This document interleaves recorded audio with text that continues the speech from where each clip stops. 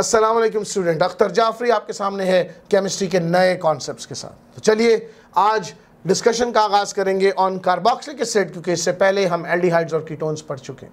But before discussion मेरा पैगाम याद रखिए, लाइक, सब्सक्राइब, शेयर, हमें सपोर्ट कीजिए to grow and to reach out to the maximum number of students. This is a free platform available for all the people who want to learn something. So let's start with the discussion on unit 18, that is carboxylic acid. Second last unit, question number 1. Carboxylic acid may be, question number 1 का answer देखिए, carboxylic acid may be aliphatic और aromatic दोनों हो सकते हैं। Aliphatic की example है बेटा एथेनोइक एसिड और aromatic की एग्जांपल हो सकती है benzoic acid. So it can be both A and B. Choice Charlie. Question number 2. Higher aliphatic carboxylic acids are generally called as, तो इनका कॉमन नाम क्या है? They are termed as fatty acids. Question number 3. The acids obtained by the hydrolysis of fats and oils. Again, choice is beta, fatty acid की definition. Question number 4.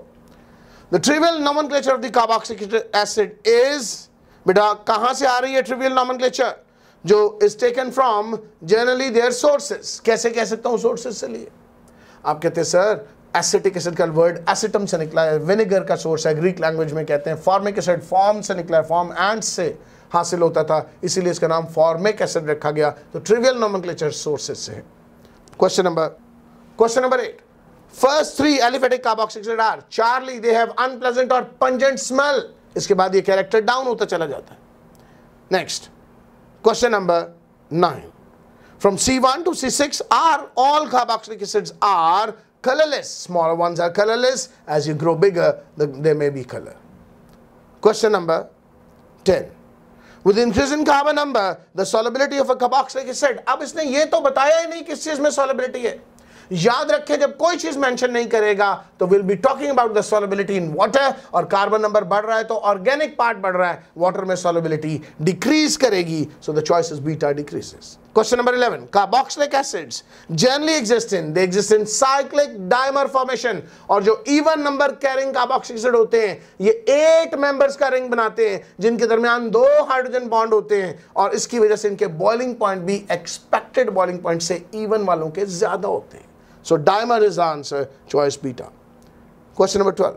Melting point has a direct relationship with carbon number in carboxylic acid. आप पढ़ चुके हैं CH2 group जितने बढ़ते जाएंगे molar mass बढ़ेगा तो मेल्टिंग और बॉइलिंग पॉइंट इंक्रीज करेगा। याद रखें जनरली इनमें मेल्टिंग और बॉइलिंग पॉइंट इंक्रीज करता है, लेकिन एक जगह ऐसी है जहां पर इनमें डिफरेंस है। वो डिफरेंस है between even and odd. Even वाले का मेल्टिंग पॉइंट ज्यादा होगा। क्यों? बिकॉज इवन में साइक्लिक डाइमर बनने के चांसेस ज्यादा हैं। जिग-जैग अरेंजमेंट में कार्बोक्सिलिक ग्रुप एक दूसरे को रिपेल नहीं करते तो आने वाले आइटम्स के। So the choice is direct. Question number 13. The melting point of carboxylic acid containing even number of carbon atom is higher than the odd one, और अभी बताया zig-zag arrangement इसकी रीजन है। Question number 14. When a carboxylic acid reacts with a metal, तो आपको क्या करना है? आपको एक रिएक्शन लिखना है क्वेश्चन 14 के लिए। आप कोई कार्बोक्सिलिक एसिड ले लें, इसका रिएक्शन करवाइए मेटल के साथ, तो आप कहते हैं सर बड़ी सीधी सी बात है, that sodium will attack on the oxygen atom and what will happen is CH3 COO Na should be formed and hydrogen gas is evolved, और बेटा the choice is alpha, hydrogen gas is evolved. Question 15. Salt formation, तो ये देखिए अभी मैंने salt बनाया question 15 में, तो O और H के दरमियान बॉन्ड तोड़ रहे हैं आप, OH bond activity, choice beta. Question number 16. Esterification reaction is catalyzed by, याद रखिए normally esterification reaction is catalyzed by acids, और कौन सा एसिड सबसे इंपॉर्टेंट रहेगा? That is concentrated sulphuric acid लेते हैं हम आमतौर पे।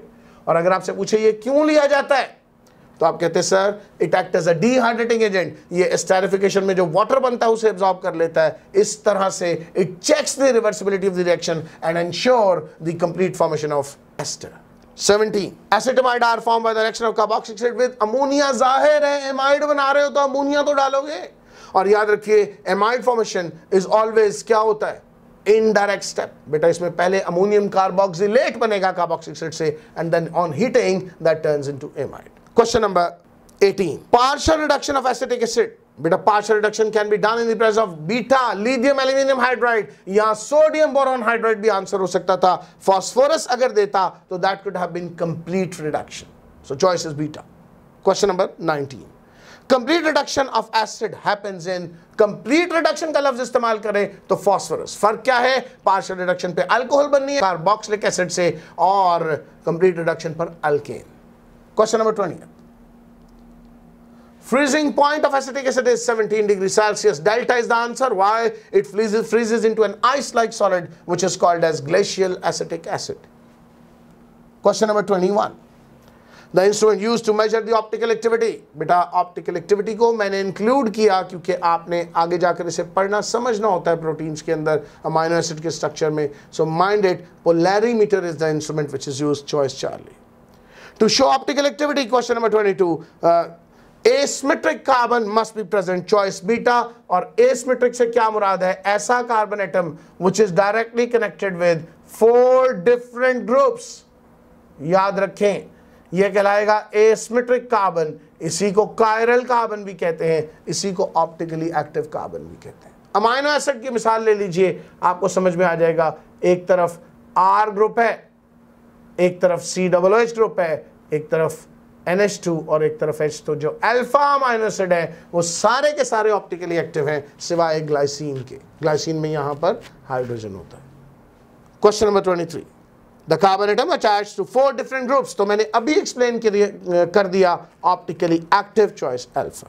Question number 24, which can show optical activity. तो ये 3 कैटेगरीज हैं कायरल के अलावा, एलीन्स, बाइफिनाइल्स और स्पाइरेन्स, ऑल ऑफ दीज आंसर आएगा। Question number 25, dash compound can show optical activity, तो हैविंग अ कायरल सेंटर, और ये एग्जांपल्स मैंने आपको दे दी।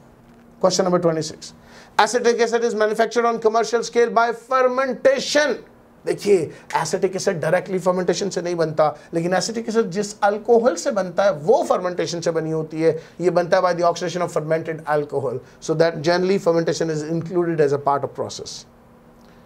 Question number 27, A carboxyl contains, बेटा कार्बोक्साइल ग्रुप करेगा। जिन लोगों को क्वेश्चन में हाइड्रोक्सी और कार्बोक्साइल ग्रुप लगी, बेटा हाइड्रोक्सी और कार्बोनाइल होता तो पॉसिबल था, कार्बोक्साइल पॉसिबल नहीं है, सो choice is beta. Question number 28, an aqueous solution of an organic compound reacts with the sodium carbonate to reduce the carbon dioxide gas. Which one of the following could be an organic compound? बेटा याद रखिए, it's a test।